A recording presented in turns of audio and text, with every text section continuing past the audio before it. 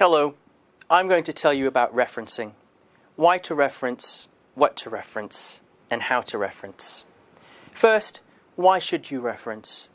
You should already know that it's to make your essays and presentations stronger and more persuasive. Next, what to reference. What sources can you use? Most people look first on the internet, and there's lots of information. Maybe too much information. Some good, a lot not so good. So, what can you find online? Blogs. Usually not very reliable. Who wrote it? Are they an expert? Has anyone checked it? So, this is most probably a no. Wikipedia. Okay, there's lots of information. Sometimes it looks good as well. But is it reliable? In some ways, it is less reliable than a blog. Because, at least, we sometimes know who wrote a blog.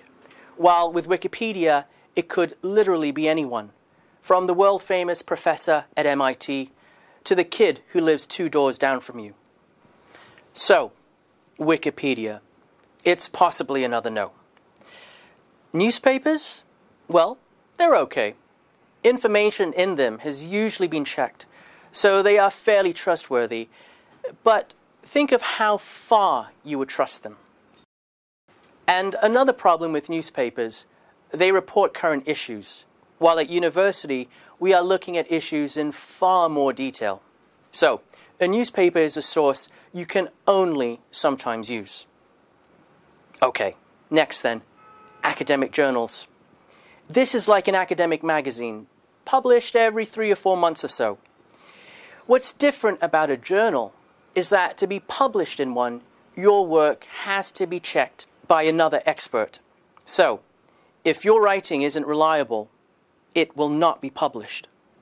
This is an extremely good reliability measure. So this makes journals one of the best sources you can use. Finally, books. To publish a book, it costs a lot of money. So publishers usually check the books very carefully first. Check for errors, make sure it is accurate. So, books are also a good source to use. Good. Now we have our sources. But how should you reference? There are 2 basic styles.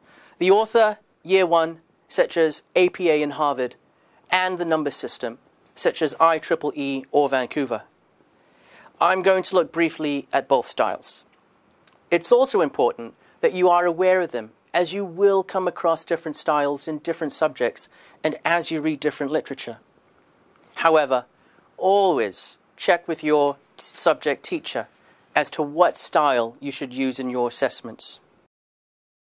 Okay, here's an example of APA in-text citation. In-text means that the referencing is part of the essay. You can see here the author's surname and the year highlighted. And here is an example of IEEE in-text citation. Here, there is no year. Instead, each reference is represented by a number in square brackets.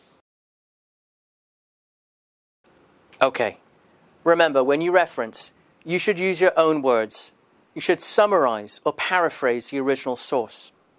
If you don't do that, you are copying. In which case, you should quote and use double quotation marks. Here's an example of a quote in APA style with double quotation marks. See that you also need to give the page number for a direct quotation. For a quote in IEEE or Vancouver style, the page number should be put in the reference list. You still need the quotation marks. See this example.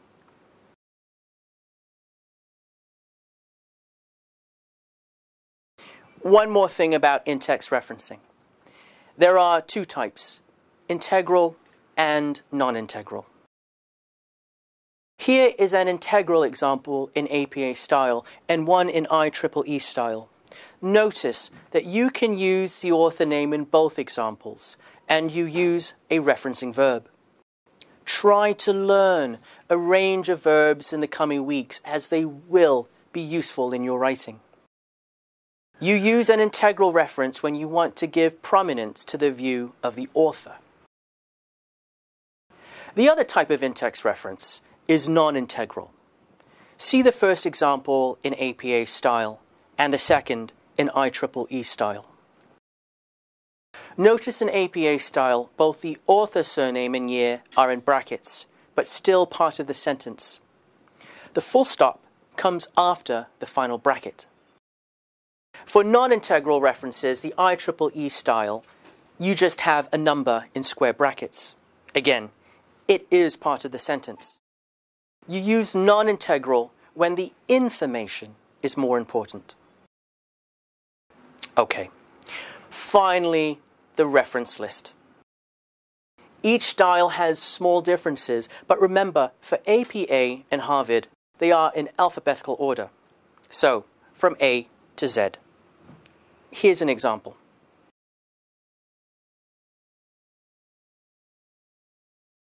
In IEEE and Vancouver, they are in numerical order.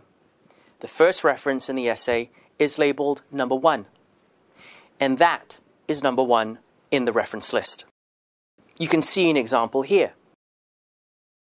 To make sure your reference list and in-text references are accurate, you can use online bibliographic management programs available in the PolyU library.